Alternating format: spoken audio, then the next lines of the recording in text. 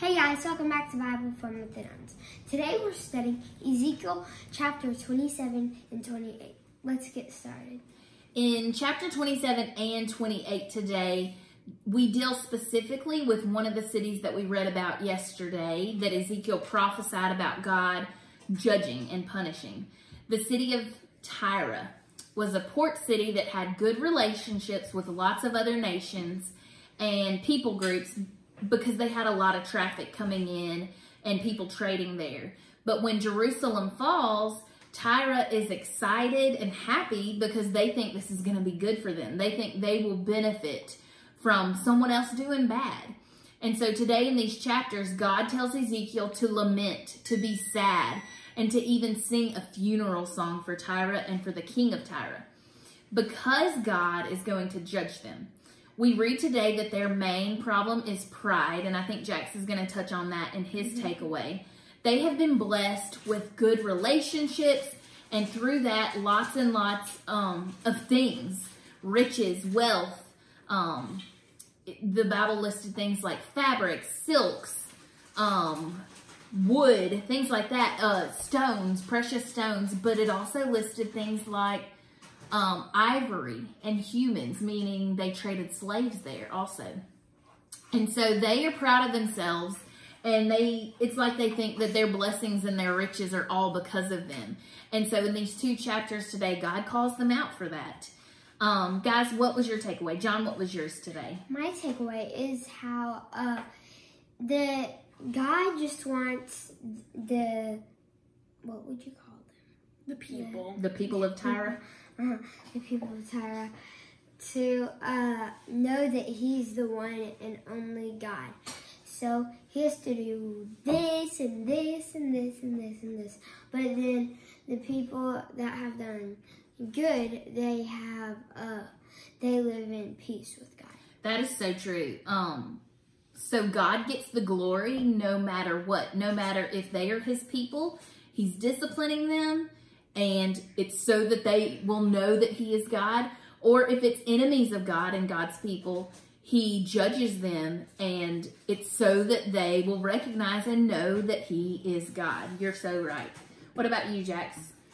Okay, so I had two takeaways today. My first takeaway is how so stories in modern day times intertwine with Bible stories. So reading about Tyre and its destruction kind of reminds me of the city of Atlantis. They were an island out in the middle of the sea. They were blessed with so many things. They were rich and had a really good navy. And then because they thought they were better than everyone else, they sank to the bottom of the sea.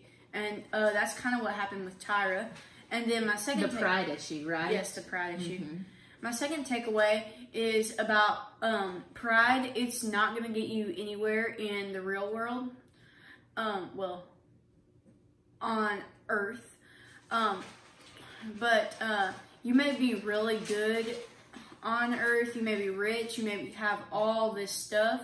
But if you're not spiritually rich, then you're not truly rich. That's right. A verse that I looked up is in James 4:6, and it says, God opposes the proud, but gives grace to the humble.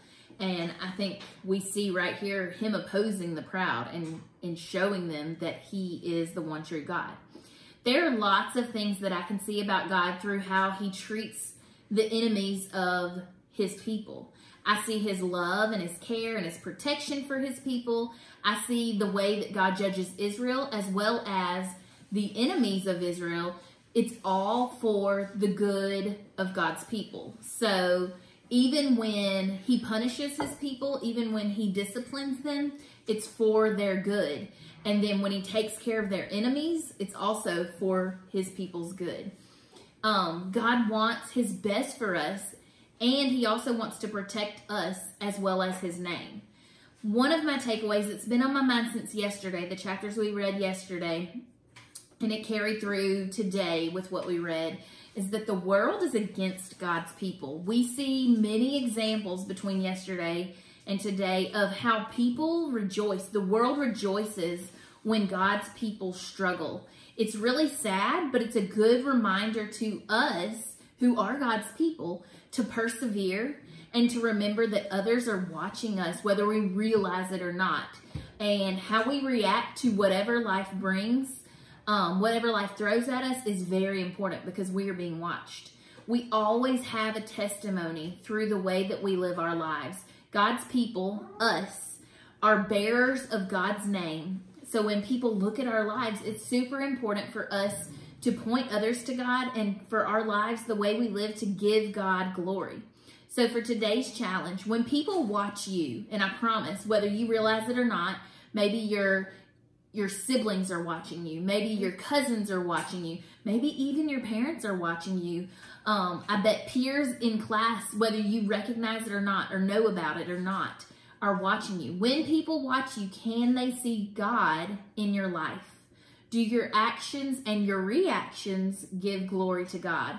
And this is all the time. It's not just when we're at church. It's not just when we're in front of teachers or authority figures or parents. All the time. Do your actions and your reactions give glory to God? Y'all think about that today and talk to God about it. We'll see you guys tomorrow. Bye.